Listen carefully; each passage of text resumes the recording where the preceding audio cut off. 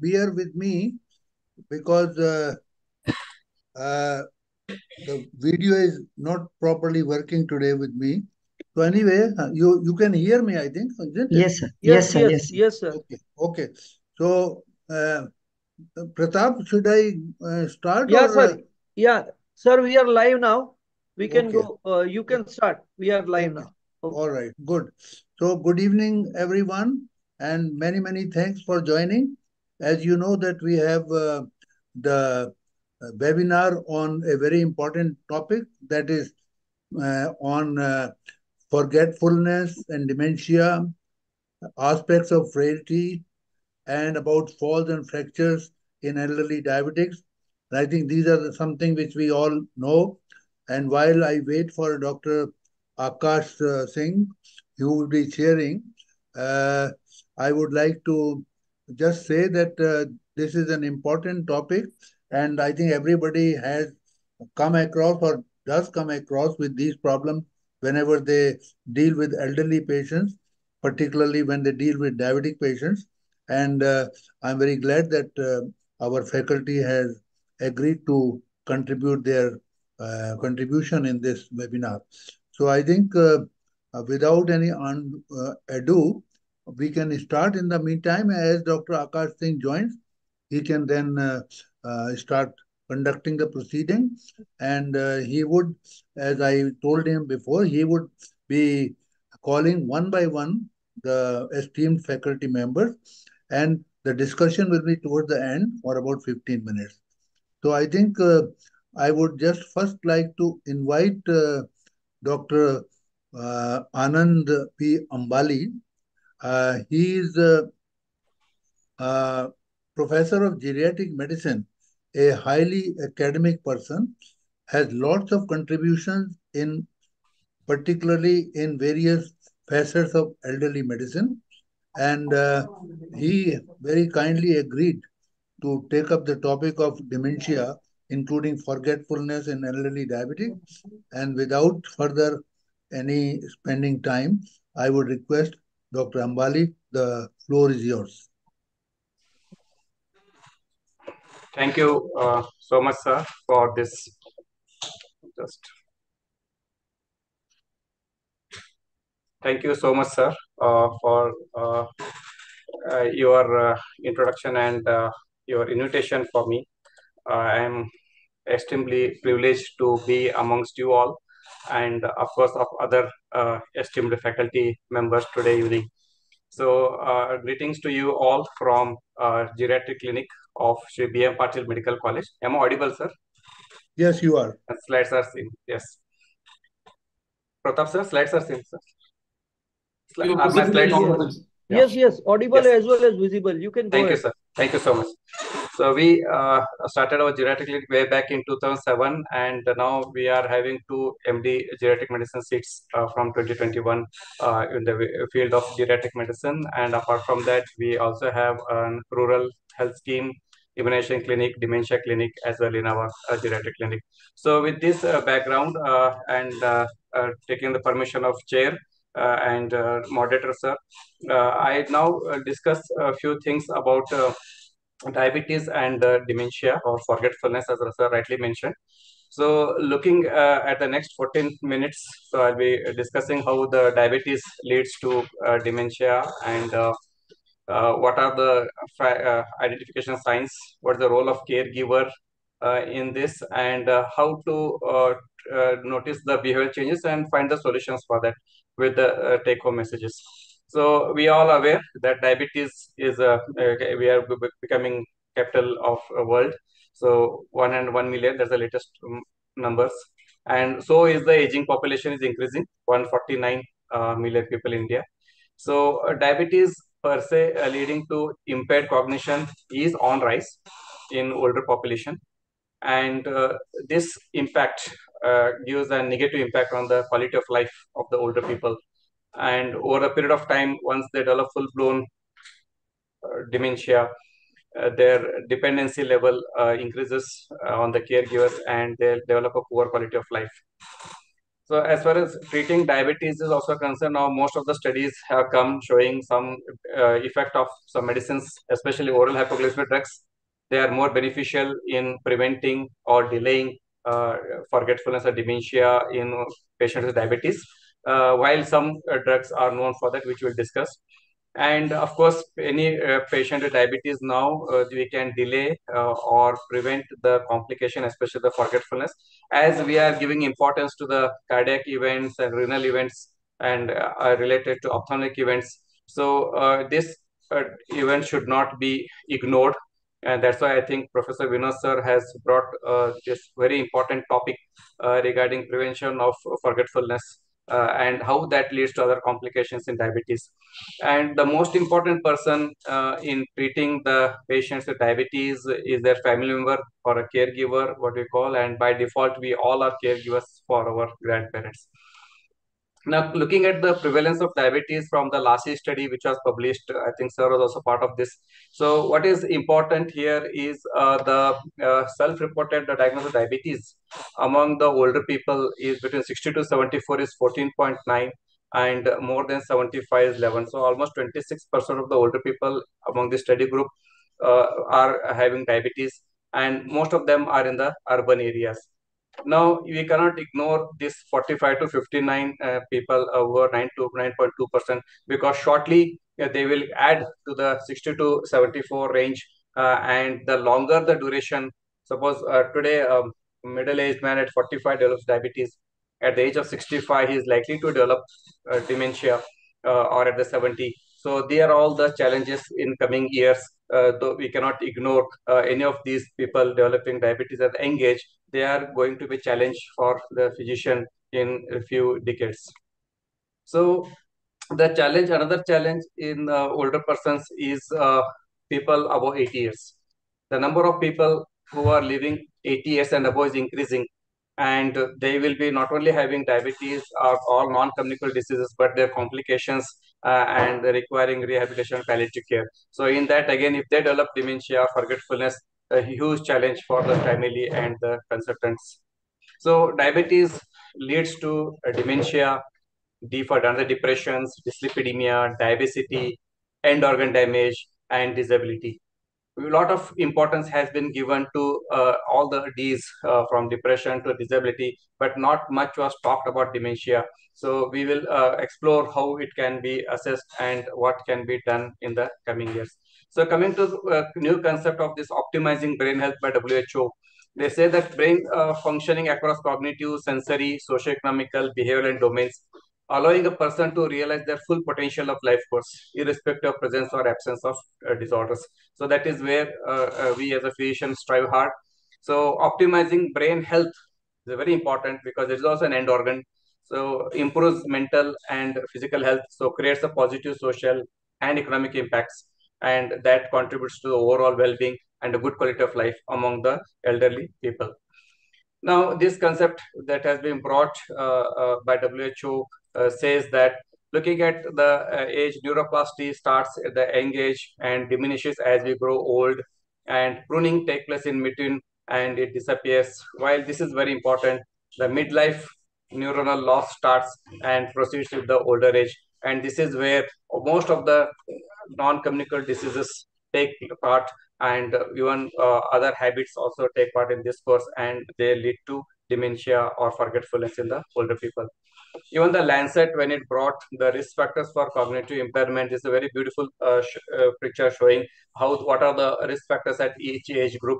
So in the late life, the diabetes is one of the risk factor for developing dementia in the older people. Though it constitutes only 1%, two things are very important in this. It is mostly preventable. Mostly the progress to dementia is preventable, and if it just 1% is maybe it looks small here, but looking at the number of older people in India and people with diabetes in India, definitely this accounts to the larger number. So how diabetes leads to dementia? So diabetes per se can lead to dementia. The medicines that we use in treatment can lead to dementia. The complications of diabetes, especially hypoglycemia, can lead, and of course genetic involvement, which is we cannot divert or prevent those things. Now, looking at the dementia, whether occurs in type 1 or type 2 diabetes, most of the older people have type 2 diabetes, but we do still see type 1 in the older people. But in type 1 diabetes, the most of the slowing of mental speed takes place and memory and learning is not affected. While in type 2, psychomotor speed, executing the functioning, and memory are largely affected over a period of time. So type people in type 2 are definitely prone for dementia. Now you look for why it is produced, a lot of factors in type 2 diabetes, which leads to cognitive impairment like HbA1c. The larger the HbA1c, the brain volume starts coming down. Resistance to insulin and hyperinsulinemia, hypo and hyperglycemia are extensively studied, known to produce dementia, hypertension, genetic depression, and most importantly, peripheral artery disease. If the person is with diabetes having peripheral artery disease, definitely he is bound to develop dementia as well. Now, coming to neuroplasticity, the main center for all these activities for neuroplasticity is the hippocampus, where there is a reduced neurogenesis due to diabetes, and this neurogenesis and the hippocampus impacts on the learning and the memory of the older people, and that is how the neuroplasticity doesn't work as we grow old. But can we measure neuroplasticity? No, we cannot measure neuroplasticity in live patients. If only postmortem helps to understand the hippocampal neurogenesis, whether it's taking place or not. Now, coming back to the pathophysiology, the mechanism through which hyperglycemia affects the cognitive function, it depends whether it is acute or chronic. So basically two things sets in. One is vascular pathology and second is degenerative pathology. Both combined together works in the pathogenesis of dementia in patients with diabetes. So acute hyperglycemia leads to a reduction in cerebral blood flow that results in changes in oxidative stress, and this leads to large number of reactive oxygen species, which leads to oxidation insults. And when the reactive oxygen species exceeds the antioxidant response, the neural damage occurs with subsequent functional decline. This is how pathogenesis occurs in acute stage. While in chronic hyperglycemia, there is accumulation of advanced glycation products, and this exacerbated, leading to the formation of ROS and pro-inflammatory cytokines, which again leads to microvascular damages in the brain. And not only that, it also, the advanced glycation products accelerate amyloid beta depositions and plaque formations, which further makes the elderly prone for Alzheimer's disease. Now, coming to hypoglycemia, a lot of studies have been done on the huge numbers of patients. Even one study shows to almost lakhs of patients were revealed hypoglycemia associated dementia with odds ratio of 1.5. And another study published in Diabetes Met 53,000 revealed 26% increased episode of dementia development with one episode of hypoglycemia, while 50% increase in those who have multiple or recurrent hypoglycemia. So hypoglycemia leading to cognitive decline is very, very important thing that we are dealing with. We almost every week, every month, we get one or two older patients coming with hypoglycemia. So that is how the impact is taking place. This is the another study which tells you where is the duration of diabetes anything to do with the dementia. Yes, the number of years as we pass, the risk for developing dementia is more. In this study, it was very clear that up to the 5 years of diabetes, very less people were there. And as the duration of diabetes increases, the more number of people develop dementia. So earlier, that's what I told you, that the people in between 45 to 60 now, when they develop diabetes, at the age of 70, when they come, they will be having dementia. Now, can we take this as type 2 diabetes, Alzheimer's disease? For all of us here, all of you are known that, but the audience here should know that it is still an unofficial to mention Alzheimer's to be a type 3 diabetes. But why the concept came? Because insulin plays a critical role in formation of amyloid plaques and phosphorylation of tau. which leads to neurofibrillary tangles. So insulin resistance leading to type 2 diabetes, and insulin resistant brain leading to plaque formation. That is the probable pathogenesis that has been described. So some authors mentioned it as type 2 diabetes, but it is still not an official thing.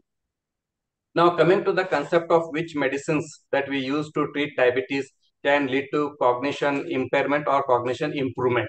So this is a study of one of the meta-analysis from 22 studies using 7 medicines from DPP-4, sulfonylureas, metformin, insulin, pioglitazone. And this darker thick lines tells that more number of studies have been done on these medicines. And what they found over a period of time is the medicines that are protective, oral hypoglycemic drugs that are protective are metformin, pioglitazone, and sitagliptin.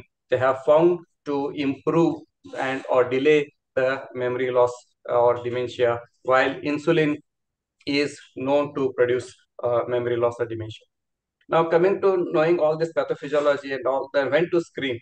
When the old person comes with a history or usually from the family members that he is not able to take care of himself, okay, and without obvious reason, then suspect that some cognition impairment is there, and evidence of end organ damage like stroke or cardiac events that can even further lead to dementia. And duration of diabetes, as I've been emphasizing, history from family members of red flag sign. The old man is forgetting, some old lady forgets to off the gas stove in the home, or they misplace the things, or they wander. So many red flag signs are there, and if that comes, history is there, then we should definitely enter into the deeper examination. And all older people above 70 years with 70 years with diabetes, not of with diabetes, should undergo a screening at least once in a year. Though there are no clear-cut guidelines, but a lot of studies are telling that go for screening for dementia as we screen for albuminuria. And history of hypoglycemic episode definitely makes the older person risk for dementia. So these are the various screening tools that we use in our geriatric medicine, MMSC, MOCA. We in our clinic, we use MOCA. We are very comfortable with that. Some authors, they do Edenbrooks, and some are comfortable with MMSC. Any one of this can be used. Now coming to the last aspect, what is the impact? So knowing that diabetes is there, yes, how it happens, yes, and how dementia is going to be there, how it affects the older person. So they, Dr. Ambani, the whole, can you wind up in next 2-3 minutes, please? yes, sir. Yes, sir. So what are the impacts? So difficulty recognizing the symptoms of hypoglycemia in older person is a very negative impact on the patient's quality of life, and complications are least described or identified. So if the older person is forget to monitor glucose, then decrease frequency, give the pill box or alarms to ensure that he takes medicines. And if the patient is having problem solving difficulty, so repeated education and repeated visits has to be done. If the patient is adamant that I don't want to change and he is stubborn, refuses for new therapy, as much as possible, try to avoid and don't add new things for them. And difficulty with mental flexibility, they feel anxious or regarding failing the treatment plans. So simplify regimes as much as possible and avoid insulins if it is possible in this older people.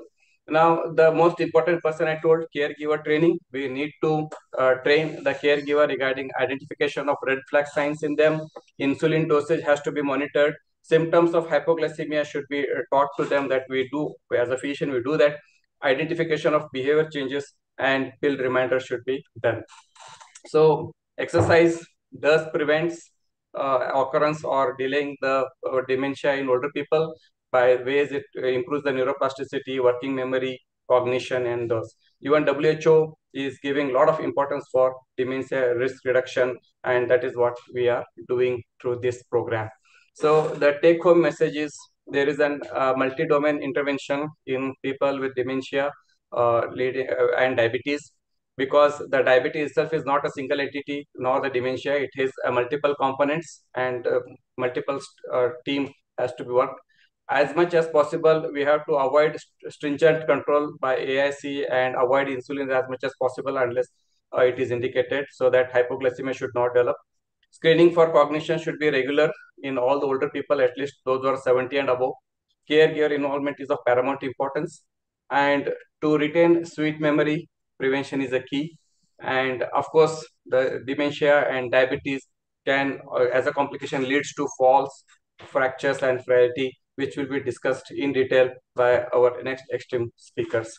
So, with this, I conclude and wish you all a very happy Sankranti to you all. And these are my references. And thank you for your patience.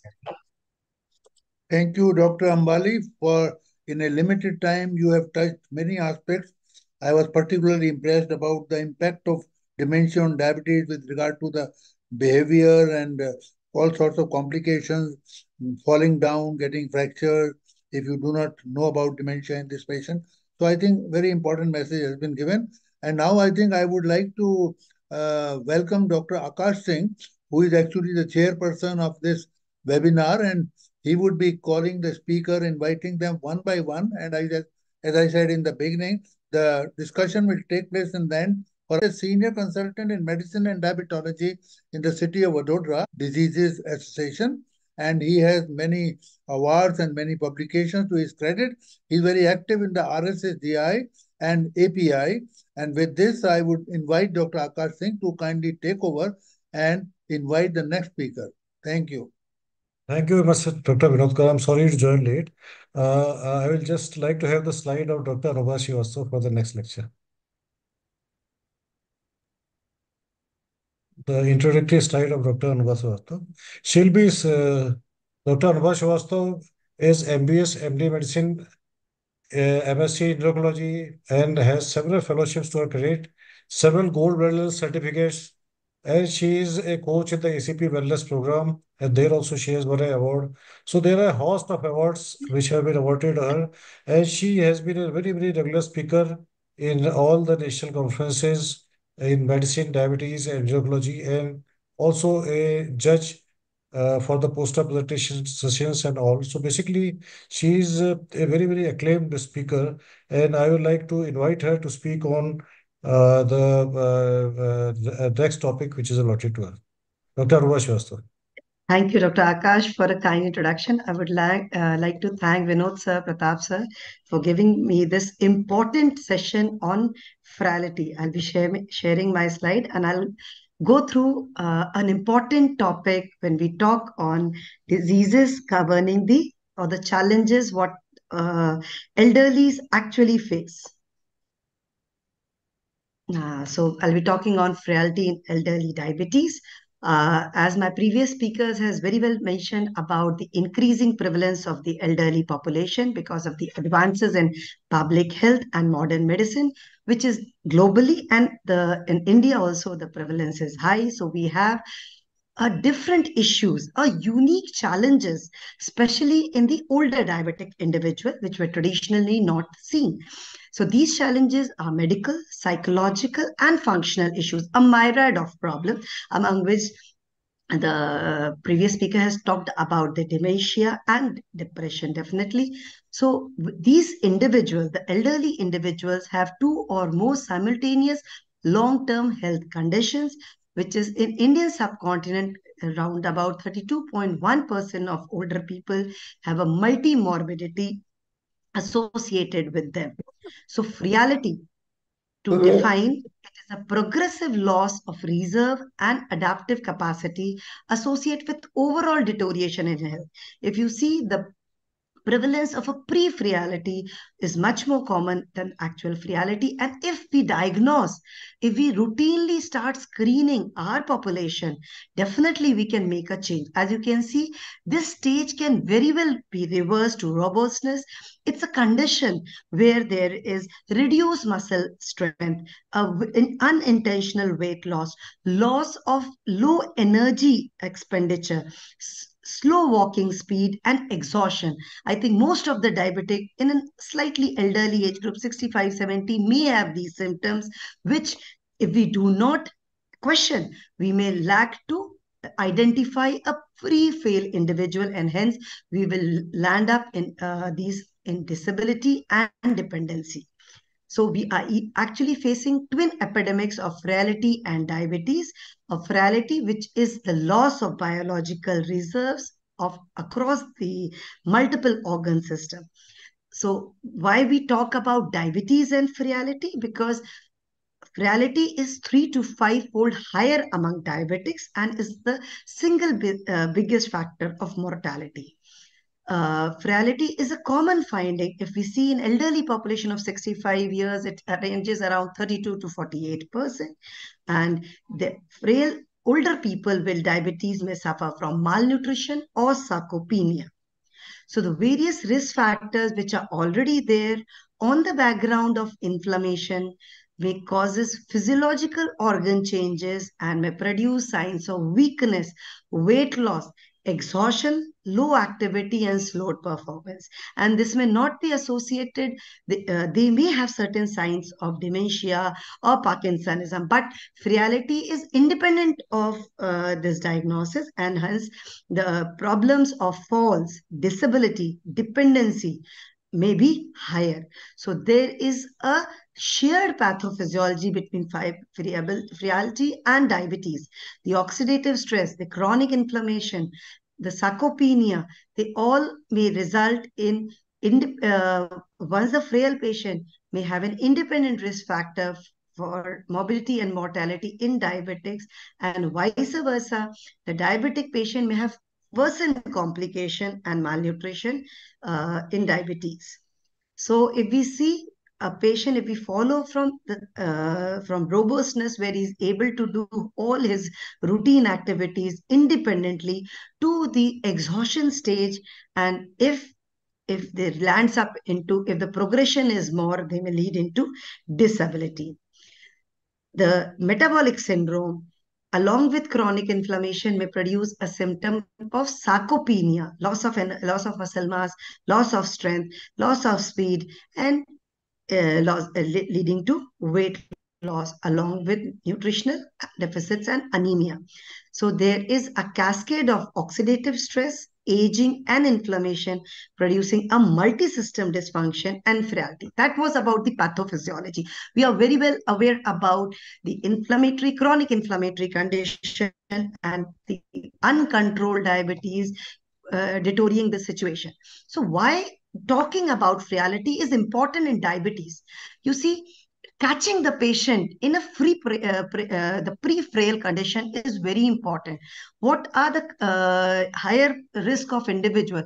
The elderly patient, the female group, the patients who have not been better controlled, high BMI, high waist circumference, inactive, smokers may are the one may have more going towards frailty, and diabetes is associated with accelerated aging process that promotes frailty. So the complications, especially renal impairment and dementia, may definitely pave the way for frailty. So the screening and assessment is very, very important. Detecting frailty in older people with diabetes is important to target intervention to reduce the functional decline and risk of debility. The various key assessment factors could include the physical performance, which we'll be talking about, mental health and cognition, which Dr. Sab just talked about, and definitely the nutrition. So early identification of pre-frailty is a potentially reversible condition. Some of the tools like the scoring index, the simple get up and go test, the Prisma tool, the sarcopenia, they can be helpful.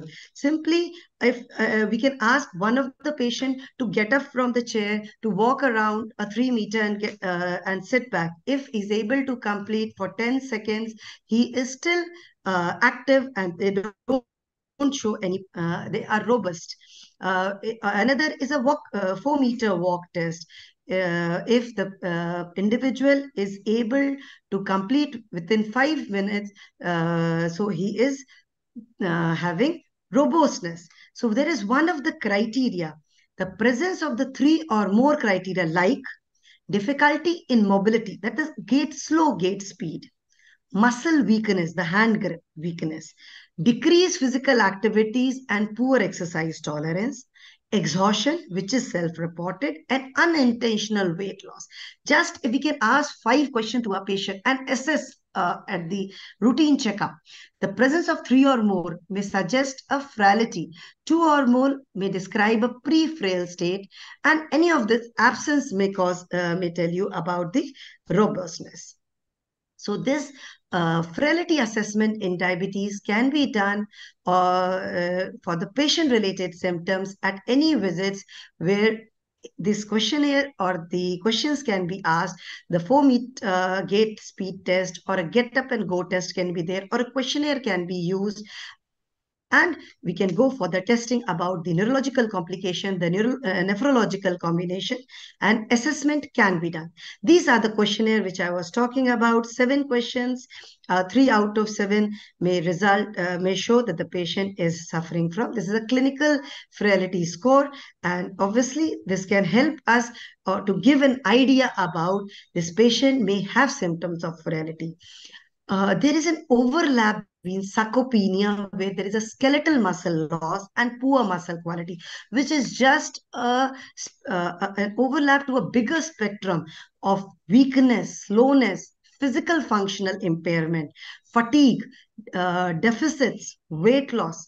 And there are lots of interrelated things which are resulting into it. The complications, the comorbidities, the inadequate nutritional intake, the low physical activity. Uh, for the sarcopenia, this is one of the European Working Group guidelines on older people. Any individual, we can measure the gait speed, to measure the grip strength, and assess for the muscle mass, and can diagnose sarcopenia, which is a entity seen in the elderly age group. And polypharmacy is one of the associated features with frailty and multimorbidity.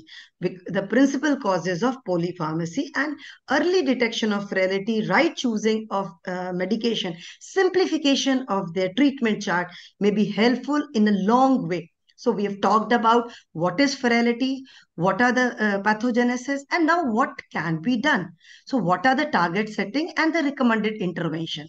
So we can divide it into pre-frail individual, a moderate level of frailty, and a severe frailty. A pre-frail individual, the target should be reversal of frailty with a tight glycemic control and enhancement of resistance exercises and nutritional interventions. And the moderate, a glycemic control should be modest of less than 8. Assessment of cognitive decline should also be there in the checkups. The aim remains for the prevention of decline in the quality of life and prevention of microvascular complication. In the severe frailty, go for the modest prevention of hypoglycemia seems number one in aim, with the control of A1C less than 8.5 and prevention and making them slightly independent. This is the standard of care, diabetes care 2022, of the goals of the treatment, and a modest level of blood glucose and blood pressure as the frailty level advances. So the mainstay of the treatment as of the diabetes specific in this population also is nutritional management, which is high calorie, high protein diet, and which has shown, especially in heart failure patient, to improve the quality of life, and 6-minute walk test. The micronutrient deficiencies, especially seen in frailty, include vitamin D, E, A, and B12. Thiamine, iron, folate should also be suggested. So a holistic checkups or workup can be helpful in assessment of comorbidities, the nutritional status of the individual. So there have been various studies which have shown if we diagnose the patient in the pre-frail stage, the reduction in the frailty can be achieved with a structured exercise intervention, and the various studies have shown to it. So the various types of exercises, the intensity, the flexibility, they can be advised according to the stage of the disease. Now comes to the pharmacotherapy. After the diet, the exercise, this can also be evaluated in the 3 stages: the mild frailty, the moderate, and the severe, according to the comorbid condition like the heart failure condition, atherosclerotic heart disease, or the kidney disease. The choice of the drug of metformin, DPP4, DPP4 seems to be a safer drug with less chances of hypoglycemia and any complication. But if the atherosclerotic heart disease factors are present, the role of SGLT2 and GLP-1 may be good enough. If the A1C is controlled, if the patient is on insulin, the basal insulin and the dose reduction should be there. The avoidance of pioglitazone in heart failure patient, and if the renal function deteriorates lesser than 30, the choice of the drugs becomes linagliptin or the insulin as per the age. The moderately failed patient, similar, we have to maintain around 8 HbA1c with the choice of the drug according to the dependent upon the complications as well as the stage of the disease. Hypoglycemia should be prevented, and sulfonylurea should be reduced or discontinued as and when required. Choose a slower dose of insulin, a longer acting insulin may be helpful. In severely frail individual, at any HbA1c, discontinue sulfonylurea, discontinue thiazolidines, and stopping metformin and GLP because there is sarcopenia associated with it. So insulin may be a long-acting, can be a good choice. If there is no features of heart failure, DPP4 also seems to be a good choice. So this is one of our study which is done at our center where we have assessment of sarcopenia and type 2 diabetes, and we are using CT based assessment of muscle mass and its association with complication. Around 100 patients, we found around 37 patients having sarcopenia, and out of this, we had around 20% in elderlies. So it is not so uncommon. To summarize my talk, when talking about the therapeutics, start low and go slow. So the escalation and the dis-escalation of the medications are very important in frail older individuals, and they need to be assessed regularly. The focus on random blood glucose should be at 120 to 200 milligram per day instead of A1C targets. Hypoglycemia should be prevented. Assessment of frailty should be routine component of diabetes review for all older individuals. Glycemic targets and therapeutic choices should be modified accordingly.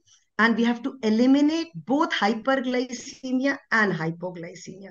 So this is one of the association of the British Society where the assessment, the care, and the management should follow as such.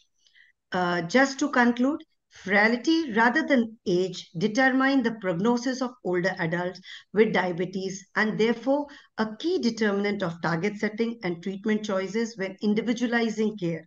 So the glycemic treatment targets and de-escalation thresholds are generally accepted, though they are not formal guidelines, but definitely there are certain do's and don'ts, and we should follow that. Thanking you and happy Makar Sankranti to everyone from Prayagraj.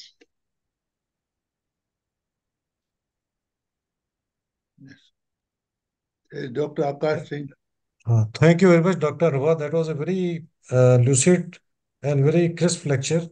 It is challenging for the healthcare providers to identify and address the epidemic of diabetes, dementia, and frailty in the aging diabetic population in India, which has genetic and acquired factors in background.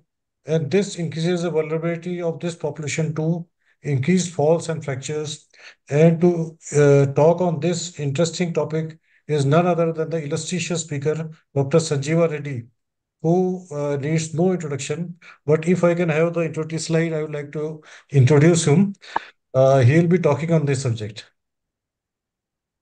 Dr. Sanjeeva Reddy is consultant diabetes at Center for Diabetes Endocrine Care and Fortis Hospitals, Bangalore. And his short introduction speaks for his immense humility. He is one of the tallest figures in diabetology. I'll request him to proceed with his lecture. Thank you, Dr. Akash. Thank you very much. Thank you for those nice words. Give me a minute before I share my slides. Hope it's visible. Sir, am I visible and audible? Yes, you are. Yeah, thank you very much. At the outset, I would like to thank Dr. Vinod Kumar and Dr. Pratap for asking me to talk on falls in the elderly with diabetes, risk factors, prevention, and management in the next 15 minutes. Pardon me or stop me if am taking if I overshoot my time. And I thank the two speakers for setting the target on diabetes and dementia and frailty. I think frailty should be the one to assess somebody who's elderly or not, according to me, but we'll take up that in the discussion. Now, this is what just looking at fall when you are normal, when you're not too elderly versus as you grow frail or where you grow elderly, how you fall. Just a picture predicting it. And what does epidemiology of the falls in the elderly say? After this, I'm going to talk about diabetes and falls, and then how do we prevent them? So, the easiest one is unintentionally coming to rest on the ground floor or other lower level from another position because of no major intrinsic activity. These are all definitions of a fall, and we've all experienced this in our families. And what are the different types of falls? So we may have falls which can be triggered by intrinsic or extrinsic factors as a consequence of as this consequence of the fall. You can have injury, may not have major injury. They could be fallers, first non-fallers at all, but they can be once only fallers or recurrent fallers. So whatever the consequence of the fall is always not good in the elderly. Let's look at what happens. Accidents are the fifth leading cause of death in older adults. Forget about cancers. Now you're looking at all the infectious, non-infectious disease, malignancy, and the cardiovascular disease, and the fifth largest cause for death in older adults account to two-thirds of these accidental deaths. One-third of adults over 65 in the community fall at least once a year. And when looking at Dr.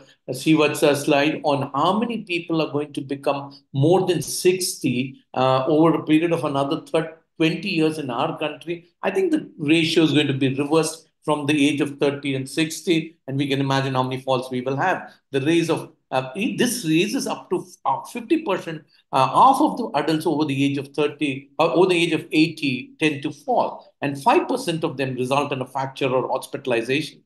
The morbidity abnormalities affect 20 to 40% of adults over 65 and 40 to 50% of adults over the age of 85. Mortality of those who are hospitalized, 50% will not be alive a year later. This is more dangerous than cancer. You have a major fall, and if you're hospitalized, falls constitute two-thirds of death associated with unintentional injuries.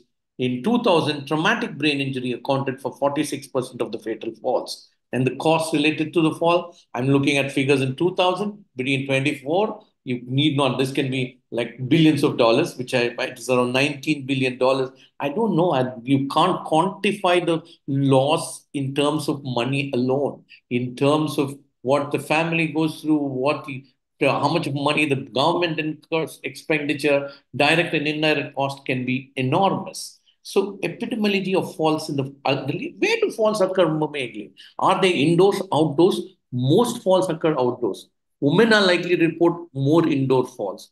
Indoor falls are associated with frailty. We just had a talk on frailty, and we see that people of frail have more indoor falls. Outdoor falls, because when you're frail, you're not going outside more. So there's a reason for indoor falls and frailty. Outdoor falls are associated with compromised health status in more of the active elderly. Now, the rate of falls and their associated complications are twice over the age of 75.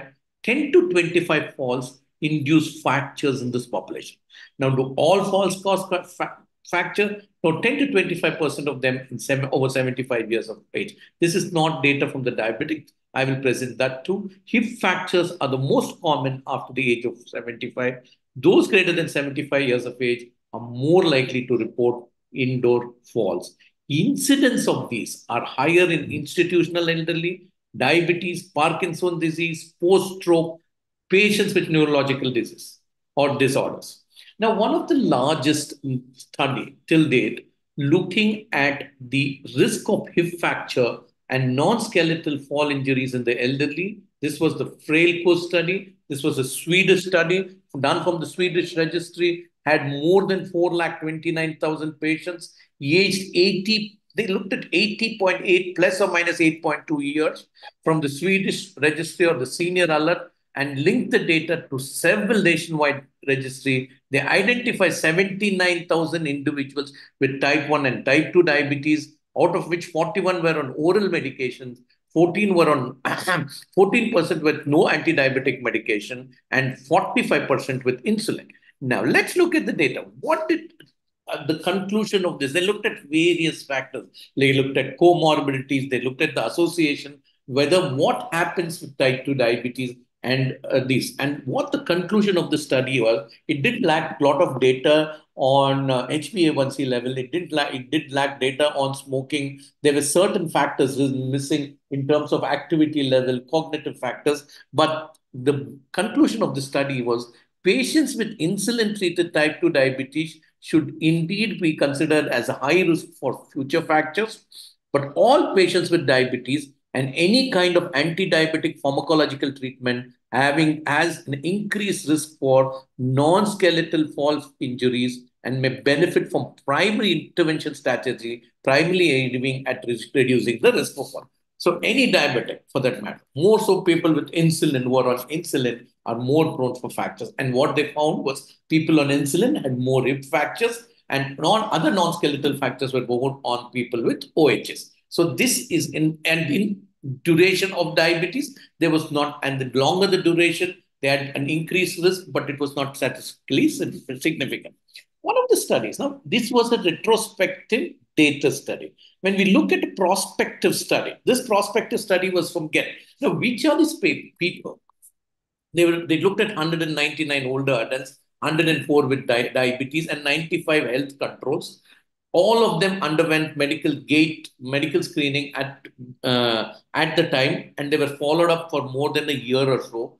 Balance, grip strength, cognitive status, mini mental health examination, and clock drawing test. They did their cognitive function, their frailty assessment, and what did they find was diabetes is a major risk for falling, even after controlling for poor balance, taking multiple medications, poor walking performance, and reduced cognitive functioning over a period of time with the duration of diabetes were mediators of the relationship between diabetes and falls. Longer duration and diabetes and taking a lot of diabetes medications or multiple diabetes medications, one was the associated factors. Now, taking all this, what are the risk factors for falls? This is the risk factor assessment taken from the WHO by a study by D'Souza et al., the Asian Journal of Gerontology and Geriatrics. So the most common predictors. So we all know old age, all biological, environmental, behavioral, and socio-economic factors, including sex, race, age-related decline and strength, environmental factors, both extrinsic, intrinsic, biological, cognitive, so many factors are there. But which are the most common which may increase falls? The most common predictors of falls are abnormalities of gait and balance and the history of fall in the past year. If you look back at diabetes patients, majority of them who have neuropathy and a sensory deficit, they fall into this category. So it compounds a number of falls when you have diabetes associated peripheral neuropathy. So it's important that every diabetic, there is a risk assessment of peripheral neuropathy and a correction of the factors with appropriate footwear may decrease a lot of falls. Behavioralist factors, including risky behaviors, socioeconomic risk factors include low income, low education, inadequate housing, and limited access to healthcare services. The extrinsic factors more likely to peak the course for fall for the age group 60 to 74 years.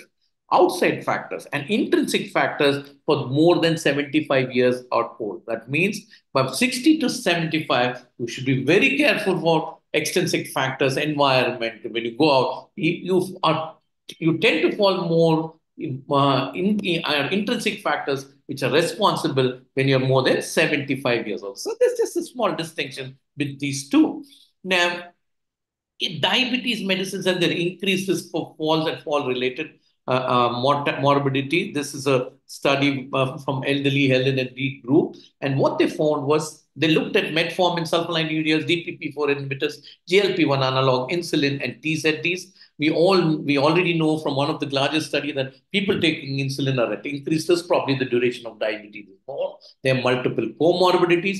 The increased fracture risk recently observed with TZD therapy is of great concern in the elderly patient. Please avoid TZD therapy in patients because it affects and deleterious effects on the bone health. We all know its deleterious effect on bone health and osteoporosis and the tendency to have more fractures. However, we also know the one of the other important factor from this list, intensive glycemic control is a risk factor for falls. We saw Dr. Srivatsa telling us that what should be the guidelines as or the glycemic control goals. We should relax the glycemic control goals, not have intensive control or glycemic control as the patient ages, and hypoglycemia is also an increased risk of falls. This can be severe hypoglycemia. Patient having HAVs doesn't have or hypoglycemic awareness, unawareness, and has a severe hypoglycemia, severe neuro, has a throws in a seizure, falls unconscious at somewhere, and there's an increased risk of fractures. Now, how do we prevent that? And to prevent it, we have this ACO indicators assessing care of vulnerable elders. So there are 12 factors. These are based on evidence-based focus on most 182 articles. And what they said is all vulnerable elders should have an annual documentation. That means anybody who's vulnerable, every diabetic is a vulnerable patient. If he's on insulin, if he's on having peripheral neuropathy, if basically any elderly person, about the occurrence of recent falls. Falls are common, preventable, frequently unreported, often cause injury, can restrict activity unnecessarily. A recent fall, if somebody had one fall, believe me, they're going to fall again. Please assess the cause for the fall. And how do you assess the cause? We can use this ACOB indicator to assess and need some multi-factor. It is not one factor. There are multiple factors. Let's go. If you have this multifactorial risk fall assessment, if you do this, you will have 18% fewer falls and 37% of any falls within a fall risk assessment program. They assess this program. The idea of this program is good is because the number of falls which you're going to do is less. So the fall risk assessment features medication review, orthostatic blood pressure measurement, vision assessment, gait and balance evaluation, cognitive evaluation, assessment of environmental factors, assessment of muscle strength. You need to take the circumstances, the medication, the chronic condition, mobility status, alcohol intake, psychotropic substance intake. You can use all the positive to tailor a fall prevention specific for each individual. The fall in everybody is different and there is a different cost. It is not the same. So we can't bear this alone. So if you have indicator 3, that means more than one fall because of orthostatic hypotension, please reassess every 3 months that it doesn't have orthostatic hypotension and whatever the cause needs to be addressed. If there is documentation that there's a visual activity, problem with visual activity, one of the commonest things for a fall, they cannot assess where they're keeping. And you should do this again and again to make sure his visual and take care of his vision and the reduce fall. And there is difficulty in ambulation. If you have more than 2 falls and the worsened difficulties with ambulation, balance or mobility, then you should document, look at the gait, balance and strength evaluation within 3 months of the report and do the necessary tests. And how do you do gait and balance? Time get up and go test is the simplest thing which you can do at the clinic. Patient walking into your clinic, sitting on the chair, going back itself will give you an assessment of the gait and also some to some extent frailty, single leg stance, dynamic gait index, Berg's balance. They're all questionnaires available. You can have a look at that and document them. Indicator, if you have more than 2 falls because of a cognitive assessment, memory loss or dementia, we saw this, you need to find out, you need to go into depth of this and look at this particular instance because this is also an important part of the fall. And then if anybody has a vulnerable history of fall at home because of an extrinsic factor or because there is some sort of change which you want to make at home, steps, bathroom flooring, no hand railings for them to hold on. There are innumerable causes. We all know them, slippery floors, So why make that necessary changes? Bathroom, aids, non-step entrance, covered parking. This can go on and on. So some of the things where you need to make sure that you have this while getting up from this using. There are many things I'm not going to do. Unsafe bathrooms are one of the commonest things for fall. Ninth indicator, use of medications, especially medications which work on the CNS, benzodiazepines. People take a lot of drugs, all the drugs which has some sort of effect on the CNS. Please ensure that they are not the one which is causing the imbalance or the cause for the fall, and tailor these medications appropriately so they do not cause a fall again. So review all medications. They are on polypharmacy, modify psychotropic medication and discontinue if appropriate, rationalize all drugs taken. And another thing is poor balance and proprioception, which I told you is very, very important. And assist devices, if you have more than two falls, if they are using any assist devices, please recheck them even with that if they are going to have a fall. Need to assess that also. Then there's another thing. This is called fear of falling, or you can call something like pre-frailty. So here, people with the fear of fall will have activity restriction and perceived poor health, reduced strength and poor balance, increased stability, reduced interdependence, and increased fall risk, poor quality of life. Half of those and fear of falling may not always precipitate activity restriction. Half of those who report fear of falling do not restrict activities, but lack of social support, which is, I think, is the greatest thing in today's world. There's nobody, many people are living alone. I think it's a bigger challenge and another day for discussion. Depressive symptoms, multiple falls, and presence of more than two chronic conditions are associated with fear of induced activity restriction. So, in summary, one of the most important thing is extremely important. Try to prevent falls. If there is a fall, take him as an high risk individual for another fall. So, like a high risk food, high risk individual for another fall. Assess using the Anchor score what is the reason for his fall, and based on it, please correct it. Whatever it could be medication, cognition, orthostasis, vision, gait, balance, hypoglycemia. Encourage exercise to improve muscle strength and balance. Consider assist devices. They are assist devices and they're still falling. Reevaluate them.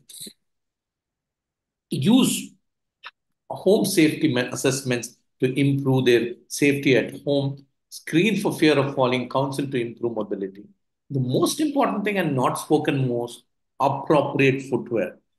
Most of our elderly people walking in would not have using, they're not using appropriate footwear, which will help them to walk better, balance better, and prevent a fall. Thank you for your patient listening. Thank you, Thank you very Dr. much. Sanjay Reddy. I think you have put in a lot of information in such a short time, very relevant information. I would like to say at this stage, before we throw open for discussion, that why we chose this webinar. The reason is that all these three conditions, they are seen in the geriatric practice quite commonly, but the physicians in the community, they do not much understand about the implication of these and when they happen along with a disease like diabetes. That is first reason. The second reason is that over the years, increasingly new guidelines are being propounded about the glycemic goals for various kinds of such morbidities, particularly dementia and frailty. The third reason why we said that we should have this webinar, that all the three conditions are highly preventable if we take appropriate step at proper stages. And I think all the three esteemed speakers have given a lot of emphasis on prevention. That is the third reason. And just very few small comments about the falls and particularly fractures. There is a lot of information about the bone density in diabetes. And paradoxically, bone density in diabetes is actually increased, not decreased. In spite of increased bone density, they are more vulnerable to fractures. And the reason why it is said, the reason is that if you measure there what is called trabecular score, the architecture of the bone, that is weaker in them. That is one reason.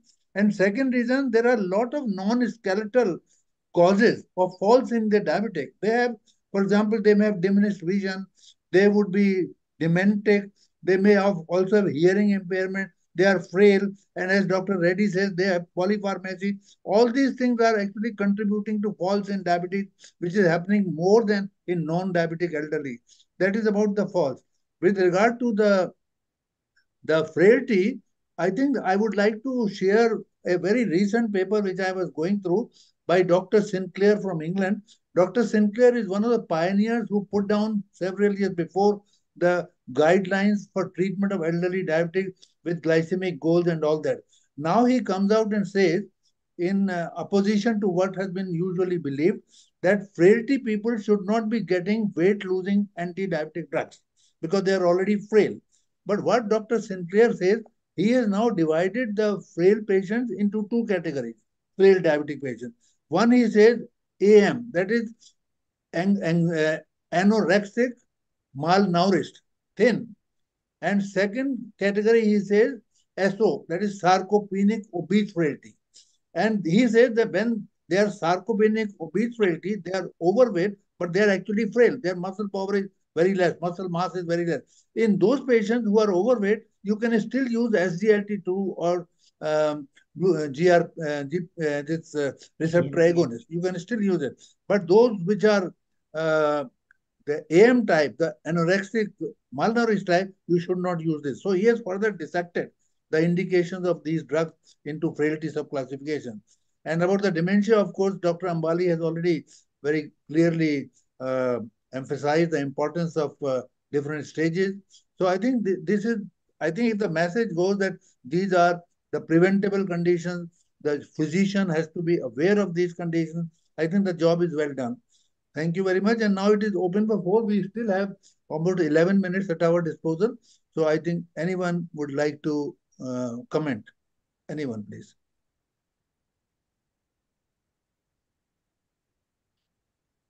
Yes,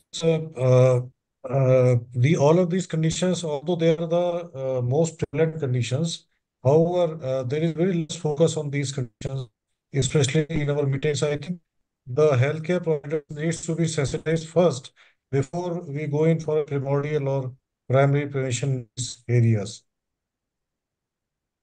For this particular reason, when our interest group is going to meet in Bhubaneswar, one of the topics we have chosen for a flash talk is only a 5 minute talk by Dr. Ambali. He is going to discuss comprehensive geriatric assessment, which is an office procedure, and the whole intention of this assessment for an elderly individual is to find out many impairments, including these three impairments, what we have discussed today. Because once a physician develops a habit of assessing an elderly person in his clinic, then he knows where he stands. Is he in a pre-frail stage, or is a mild cognitive impairment to begin with, or he is liable to fall, or those who are already advanced. So he can take appropriate steps for handling such situations as they come to his clinic. So we are looking forward to that presentation. In addition, there are other flash talks also. So I think that is as far as my take is concerned. Dr. Jetwani, would you like to say anything? I would like to ask all three speakers to give some take-home message to the physicians. For first, Dr. Anand, what will be the ideal clinical screening tests to identify individuals where you will subject them to further tests for dementia? What is the Yes, first sir. thing that you will do in clinic so that you can identify this individual requires further assessment for dementia? Yes, sir. So we practice recommended is 3 item recall test in a clinical scenario. While taking history itself, we do the 3 item recall test, and after completing our examination, we tell them to recall those three words or three items shown. And if all three are positive, fine, no need for cognition involvement. If only answer is one is right, and patient is having other symptoms also, we subject them for detailed evaluation for cognition like MOCA or MMSE or Edenbrooks. And we have to also Same. find out the other reversible causes for forgetfulness or dementia, like thyroid disorders, vitamin B12 deficiencies, especially in patients with metabolic backgrounds. Dr. Anuba, from your point regarding frailty. Yes, sir. I will definitely agree with Vinod, sir. How he's saying, like, we need to assess the frail patients. As Dr. Ambari was suggesting, all the patient, like some talk about or question him about exhaustion, fatigability, weight loss. Just simple test, timed up, getting up from the chair, walking around, and sitting back on the chair, a 4 meter walk test. This is simple test which can assess frailty or a pre-frailty in an individual. Certain questionnaire to assess the clinical frailty score can be helpful in assessing and dividing them in where sarcopenic ones with the weight loss people are concerned. A rational medication can be decided or a right way of treatment can be chosen in these group of drugs where you can prevent falls also, and hence the well-being of the patient may be improved. I think we welcome Dr. Bansi Sabu and Dr. Amit Gupta, who are the brain behind this interest groups from Diabetes India. Welcome, sir. Thank you. Thank you. Good evening, sir. Good evening, Dr. Good evening, sir. Well, I would say it is Dr. not only the Sanjay, brain from behind, your it is point. the heart behind also. Yes, yes. So, Sanjay, what is the one thing that you will evaluate on the first visit in clinic that to identify individuals who are I at risk of fall? done a small thing. What we do first is patient walking into the clinic with support or without support. One, whether he's walking with an attender or not, if he's holding the attender or he's walking confidently and coming and sitting in the chair in front of you. First, the second thing which I want to look at is footwear. And third is his eyesight. These are simple things. All other things are something which I need to go back and check about his history and all of it. The thing, the most important and the best test I like is he coming and sitting in my chair and going back and opening the door. This will assess four things. One, muscle strength. Two, coordination. Three, walking speed. Fourth, vision. Fifth, and most important is look at his footwear. Majority of the people who fall have come into the clinic within a number. These five things is important. And once you have a fall, and if there is a history of fall, put a red mark Yes. onto the case sheet and say, okay, you are at increases. We looked at the data. It is so alarming that if you have a fall and a fracture and you're Recurrent hospitalized, falls. mortality is very high. So something like a red mark on the case sheet or to indicate that this individual has a fall. These are the five things which I look for when they come in. All other things are there in the case sheet to assess, and never miss to look for, especially for orthostatic hypotension. This is one of the most common, and the most common complaint which is there is, sir, I get up from bed, I feel dizzy. And Dizzy. we document these simple, all of this are covered when you do, but just walking into the clinic, these are the things which we assess to make sure that this person is going to have a fall or not. Dr. Bansi, would you like to say anything? Sir, I just want to add few things which are very important clinically, which I always feel that now it's a time that we should learn, all the diabetologists and all the doctor and physician, there should be a classroom to clinic. We talk so much in classroom, but many of us, we don't follow in our clinic when we see the patients.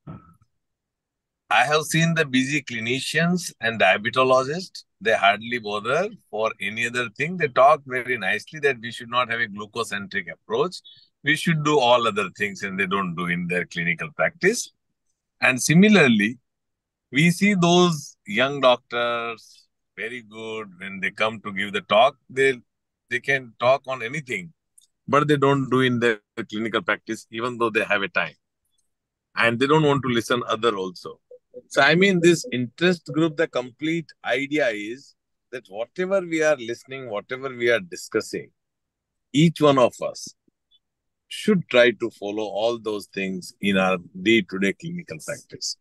Because in last 25 years, even we have done so much so but still the average A1C could not be improved, and we could not do many more things for our diabetic patient. So this is the time that we should take a oath in Diabetes India, that it's a time that whatever we are learning in classroom, in conference, we should apply in our clinic also. This is very important because this is the journey of my 25 years in field of diabetes, and I'm seeing the prescriptions of all those seniors and all those juniors, which I can call them, but still not able to find the best of the best treatment. Otherwise, I mean, the sarcopenia and the frailty, these are very important topics which we are just neglecting, particularly for the elderly people, and we find them, I mean, uh, by diabetologist, how many of you are really writing the prescription for osteoporosis? How many of us are sending the patients for physiotherapy, asking them for all those regular checkups, postural hypertension, the blood pressure monitoring?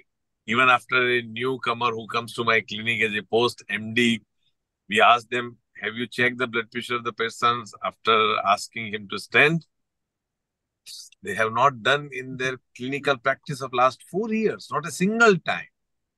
And this is the MD who has passed MD medicine, and this is the scenario. So, I mean, I'm not criticizing here anyone, but this is just to tell that we should do more and more such activity just to improve the care for our diabetic patients. Thank you, sir. But I would also like to say that these messages, they have to pass from a clinic to the patient home. Of course, that is very important.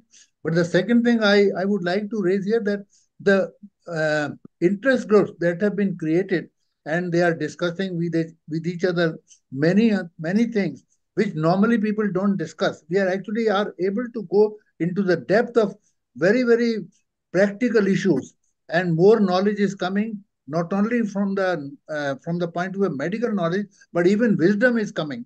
And this wisdom, I think one has to distinguish the knowledge from wisdom, and the Very wisdom has true, to sir. pass. Wisdom has to pass to the patient, because At by least I knowledge we have can no. say that I am becoming more wiser, and probably my practice will definitely improve. I am learning a lot by Yeah, all these interest group, and I am the part of all the interest group, and I am very much regular reading. I yeah. know that the Pratap is very serious student from Gujarat, and same with Akash, because I know about the Akash that in midnight he read every day. But many of us are reading, some newer data and something, but some minor things we are really missing in our day-to-day clinical practice. So this interest group will definitely improve our knowledge, and we will able to use this knowledge in our clinical practice. That's very important. From classroom to clinic, it should come. Agree with you, Bansi. Anyone else? Yes, Totally yes, agree with you. yes. Anybody, uh, Dr. Akash, you want to say anything? The chairperson of the webinar today? I think I think in this Diabetes India group meeting, we should come up with a project to screen the patients.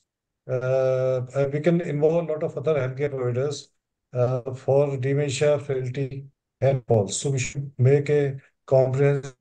I will come up with a study plan to study all these aspects in the clinic setting, so that we can at least have a large study where we can study all these aspects.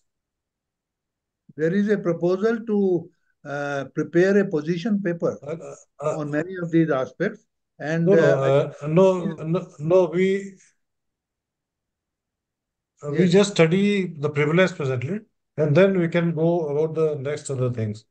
okay, Akash, okay. we have already done that retrospective data analysis, and we are planning to do one prospective data analysis with focus on this particular So uh, attention on this geriatric syndromes, that polypharmacy, frailty, definitely. falls, urinary incontinence, dementia.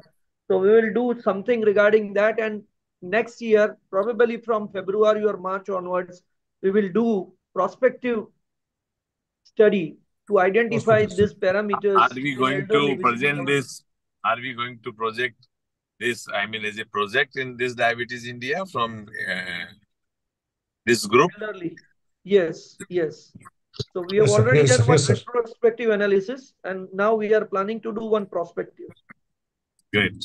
Great. So I think we are right on dot. It's 8:15. If can we request Dr. Jetwani to please give the vote of thanks? Yes, sir. Ankit, are there any questions from the audience or participants? Ankit, Yes, sir. are there any questions? Yes, sir. There is one question. Yes, please go ahead.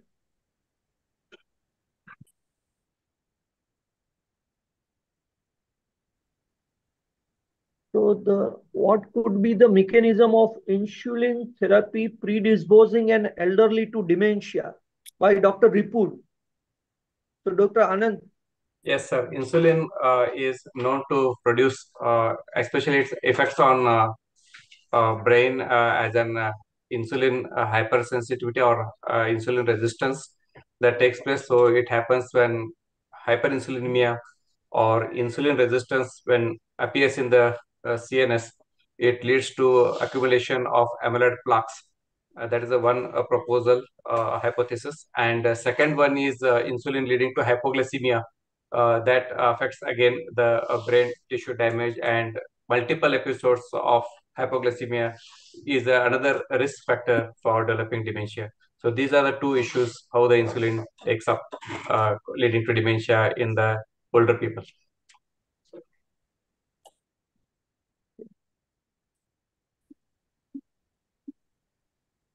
Second Another question. question is, sir, can we give PIO, MET, and DPP-4 in diabetes? But how to treat forgetfulness? Yes, forgetfulness is a symptom, and we need to evaluate what exactly it is. It's just an forgetful of aging, or it is an minimal cognitive inhibition, minimal cognitive cognition, or there is an dementia. So in this aspect, again, if we get minimal cognition, there impairment is there, then again we can prevent it going for the dementia. We have to look for reversible causes of dementia in, especially in the setting of diabetes mellitus, because one of the metabolic syndrome, again hypothyroidism, vitamin B12 deficiency, and old stroke, old vascular events can all lead to dementia. So the question starts is how to treat forgetfulness. Yes, it depends upon what is the cause, and there is no clear cut like forgetfulness is there. We have to counsel him, and is it the first counseling of forgetful of aging? If not, go for next minimal cognition impairment.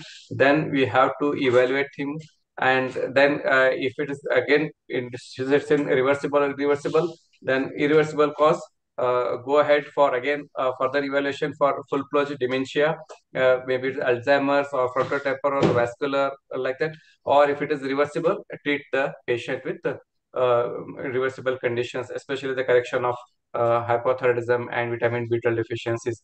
Frequent history of alcohol intake is there, and smoking, it has to be stopped because that also has an irreversible causes for dementia in older people. So again, it depends upon what is the cause for the dementia, and then we have to treat it accordingly. Well, I think there is comment I would like to say. Well, of course, a very short answer is that if there is a full-fledged forgetfulness, there is no drug which can treat forgetfulness, Yes. but it can certainly be prevented. And Yes. if some forgetfulness has happened, its progression can be prevented, it can be retarded. Yes, And sir. there are two things, apart from what Dr. Ambali has said, there are two things I would like to say. I think there is a role of what is called cognitive challenging. All the elderly people or the people who are going to be elderly, about say 55 or 60, who are going to be retired after some time, they should continue to challenge their brain by all kinds of brain stimulating activities. I don't want to go into the detail of these activities, but that is number one. Number two, a very important thing, that one has to be socially very interactive.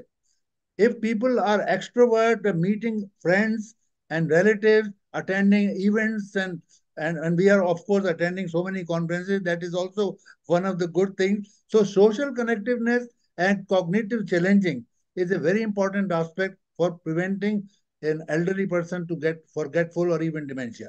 That is what my take is. Thank you, sir. Amit, would you like to make any comment? Thank you, sir. I would just like to say that it was a fantastic webinar, and the theme of triple 3F is really very. We learned a lot of things, as rightly pointed out by Vinod Kumar sir as well as Bansi sir, that we need to take these things into our clinical practice. And this is exactly what was the idea behind creating these interest group, was that we can have more deep discussions, more discussions on topic which are usually just touched in many of the meetings, or are not the part of the routine discussion. So I think we are on the right track and we learned a lot. And with this webinar, I think all of us have become more wise, and we would try to wiser, and we would try to use these uh, pulse of clinical practice which we have picked up from this discussion. We will try to incorporate them in our clinical practice. So once again, Vinod Kumar sir, this group is really rocking, and this group is really doing a lot of good activities and at the top of the chart, and is very close to me. And I really appreciate all the work you do. Thank you, sir. I don't know how many people have attended this, but if recording has already been done, Amit, is it possible to disseminate this recording to a large audience? We will, sir. We will get the recording and we will send it to all the audiences. Good, and good. we can circulate it to all the groups. So I think Thank you, Amit. Dr. Jetwani, the floor is yours now. Yes. Thank you, Dr. Amit. First of all, let me thank Dr. Bansi and Dr. Amit for sparing their time and joining for this webinar. And Dr. Vinod Kumar sir for guiding and leading from the front and creating this concept of 3F, that is forgetfulness, frailty, and falls in elderly diabetics. I think we all know about medicine, but we forget. We generally keep on intensifying therapies, even in elderly people. But these are the three important issues: frailty, forgetfulness, and falls. If they are there in your elderly people, then you have to de-intensify therapy rather than intensifying therapy. You have to de-intensify therapy, and you have to give them whatever glycemic control is there, but better quality of life, because that is the important parameter in elderly diabetics. I thank Dr. Akash Singh for moderating the session, Dr. Anand for an excellent lecture on forgetfulness, Dr. Anuba on frailty, and Dr. Sanjay for getting us through the falls, not only in diabetics, but even in elderly. How can we prevent falls even if they are not diabetic? So I think with that, we end our seminar. And probably in next 2 months' time, we will again come with our third webinar. And I will request Dr. Vinod Kumar to think of the title of that webinar. It should also be catchy like this, 3Fs, because this is what is required in a routine clinical practice for a physician to understand the importance of these conditions, which we generally miss in routine clinical practice. Thank you, everyone, for joining. Good night. Thank you. Thank you. Thank you. And I also thank RX Events, Nirav, Ankit, Neelam, and Hardik for providing that technical support for this webinar. Thank you, sir. Thank you so much, sir. Thank you very much. Thank you, sir. Thank you. Good night, everyone. Thank you, sir. Thank you. Good night, sir. Bye.